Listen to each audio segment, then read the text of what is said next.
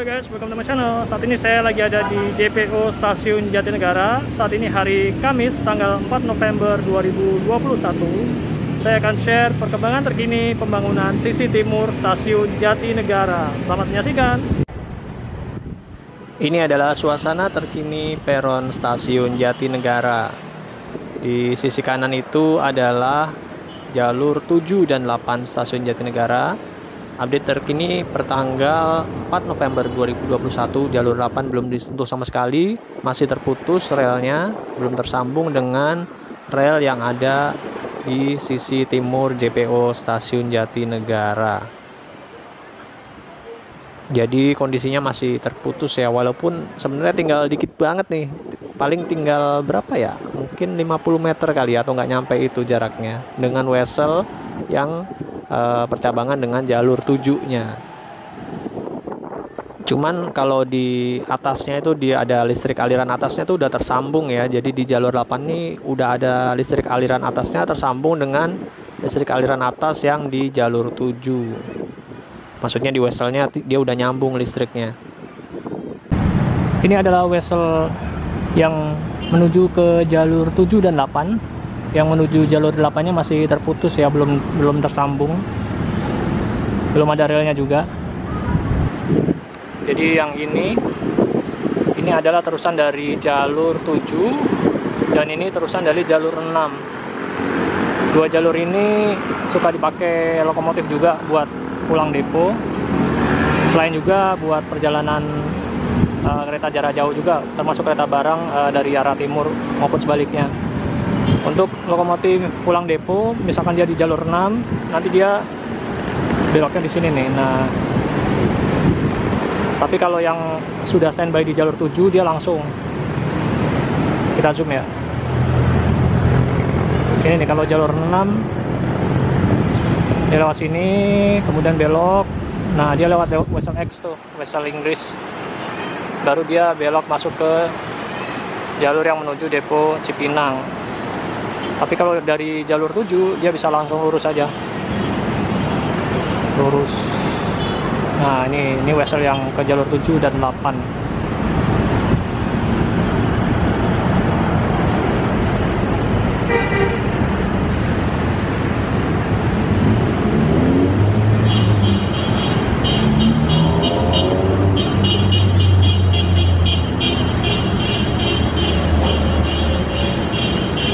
Sana di arah timur akan segera masuk ke rel komuter lain.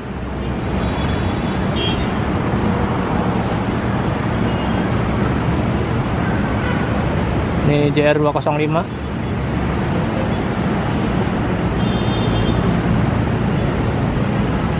Masuk di jalur 4 Stasiun Jatinegara.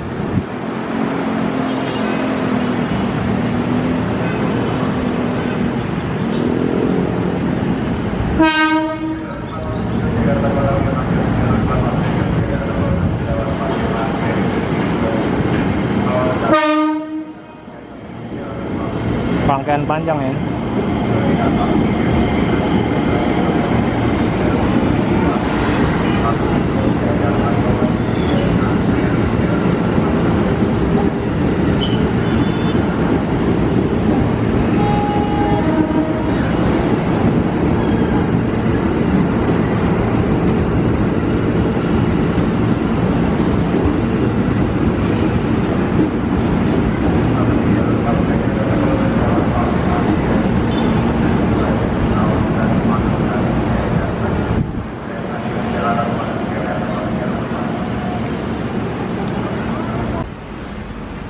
Dan ini adalah perkembangan terkini jalur 2 dan jalur 3 Stasiun Jatinegara.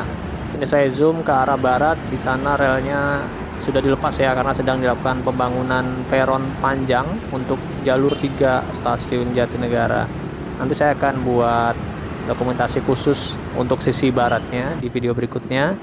Dan ini untuk di sisi timurnya, kemarin dilakukan penggalian parit sebagai drainase ya, jadi supaya mengurangi kemungkinan terjadinya banjir. Jadi di kanan kiri masing-masing sisi relnya itu dibuat parit kemarin nih. Jadi paritnya ini sekarang posisi udah jadi, dan relnya untuk yang jalur 3 kemarin dia berbelok ke arah jalur 2, sekarang sudah diluruskan.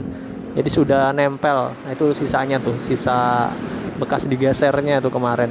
Jadi kemarin berbelok gitu terus digeser nempel ke arah peron jalur 3 stasiun Jatinegara. Dan kondisi rel saat ini masih terputus karena sedang digali. Jadi di ujung peronnya itu, di antara peron jalur 2 dan 3 ini digali untuk drainase. Jadi parit besar gitu. Jadi parit kecil yang ada di sisi rel itu kemudian nanti dialirkan airnya masuk ke parit besar. Itu kita lihat di sisi jalur 4, 5 dan seterusnya juga di bawahnya tuh ada parit besarnya tuh. Kelihatan tuh ada klep-klep penutup paritnya tuh. Itu kemungkinan nanti akan disambungkan supaya jadi lebih aman dari kemungkinan terjadinya banjir. Cuman yang saya bingung nih, kemarin ini saya membuat video pada hari Kamis tanggal 4 November. Kemarin saya juga lewat sini, di tempat ada ekskavator ini kemarin ada gundukan tanah halus ya, dan lumayan tinggi. Itu saya nggak tahu nih tanahnya kemana ya, tahu-tahu udah hilang tapi nggak ada semacam pembangunan baru gitu ya. Tanahnya tuh kemarin kemungkinan itu bekas menggali parit. Cuman ini kan posisi paritnya masih di ini ya, masih terbuka ya. Jadi saya kurang tahu nih tanahnya kemarin pindah kemana nih tanahnya nih. Tahu-tahu udah hilang gini.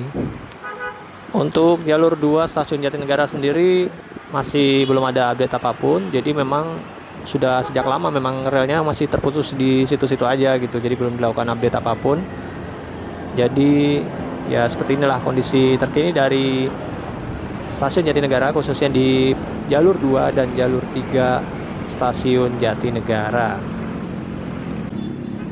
Dan ini adalah sisi timur Depo stasiun Jatinegara yang mengarah ke arah Depo Cipinang.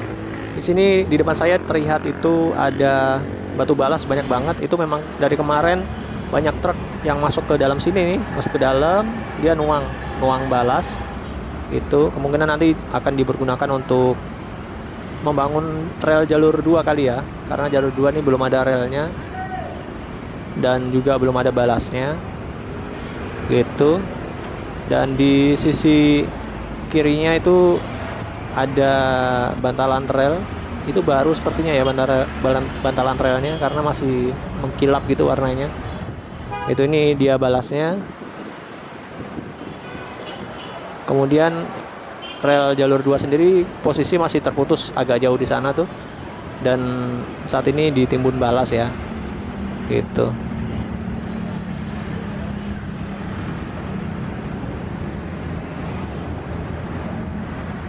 Lanjut kita ke arah timur lagi, ke dekat flyover Jatinegara. Itu di sana juga ada tersedia bantalan rel baru ya. Dan yang paling baru di sini, update terbaru adalah saat ini sudah dibangun Wesel baru. Jadi terusan dari jalur 2 menuju ke jalur 3. Yang saya nggak tahu apakah dari jalur 2 ini nanti akan dibuat Wesel lagi terusan menuju ke jalur 1.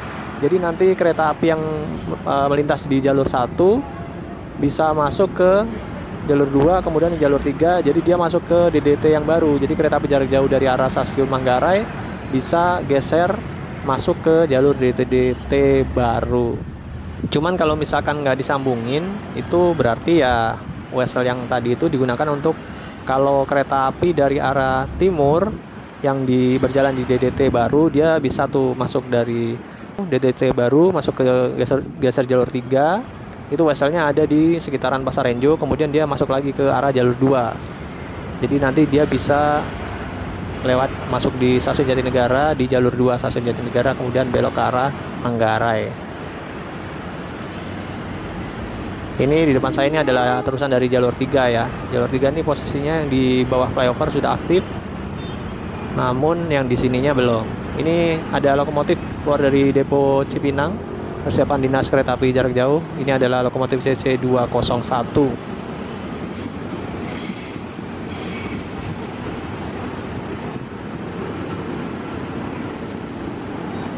Oke guys, sekian dulu update sisi timur stasiun Jatinegara kali ini. Terima kasih yang sudah menonton sampai akhir. Jangan lupa like, komen, dan subscribe. Thank you.